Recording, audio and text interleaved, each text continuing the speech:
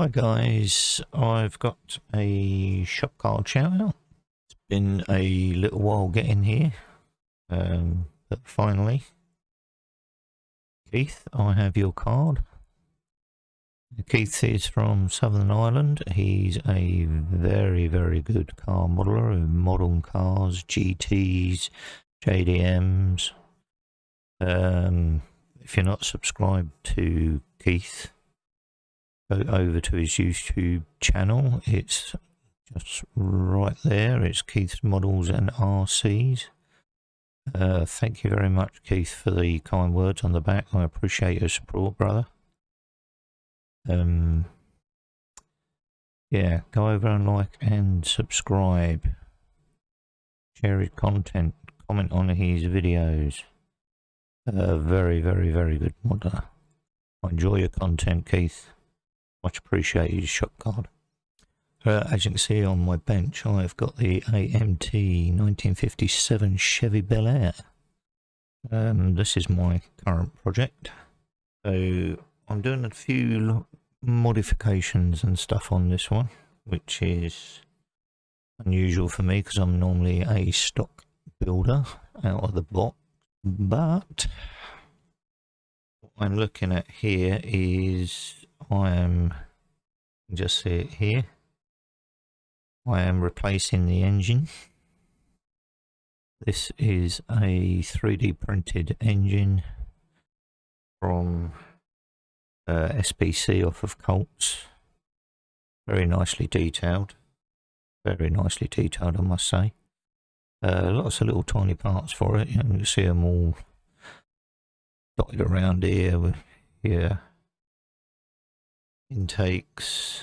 We've got a single 2-barrel carburetor there. There's loads of detail on these. Very surprised. Much better than the box engine that comes. It's very obviously is lacking in detail. One of the older kits. But what I wanted to do, which was slightly lower the front end, like I did on the 40s Ford, with the stock engine. Let me just grab it. So with the stock engine, it's all in one piece. A normal ride height, you've got this area here, which when it runs through the chassis.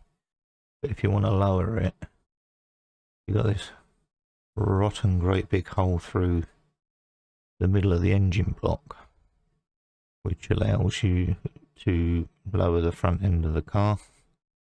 But it's a little bit unrealistic, so my thought behind it was get another engine in the box, get another engine, print my own, and then I can do what I need to do to lower that front end. What I have done is I've set the front end up as it should be here, and then I've taken some rod, hollow rod, and I've cut a length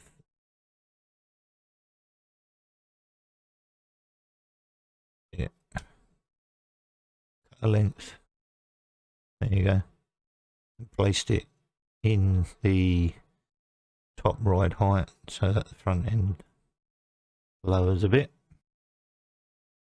so I don't have the issue of having to put a hole right the way through the engine. What I've done is I've also got some more rod. These are been converted, these, and cut to length so that sits in the front there. That'll end up getting glued in place because I don't particularly want the wheels moving, because it ends up rolling off the bench. But where you see it poking through here, that sort of burgundy purple that will end up getting cut off. I've done that for both sides, and that lowers the front end. Why I've got that in place, so these are Kragers from a Johan kit. And what I've done here again is because there's no place for any rod to go through etc on them, what I've done is I've cut off another piece of tubing that will glue onto there, and we will get that situation. Camera focus, I think it's because there's too much shiny chrome, that's what it is. It's focusing on the flatter stuff on the back.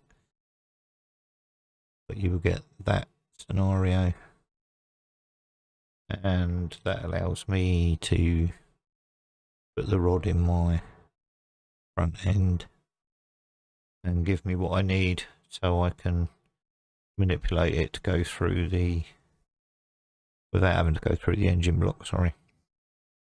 So I'm also doing that for the back. The tyres are in for paint, aren't they? I'm painting the white walls on the tyres as on the box art.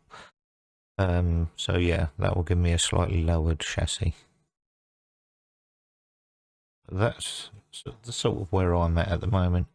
Have gone ahead and painted the body. It's in Tamiya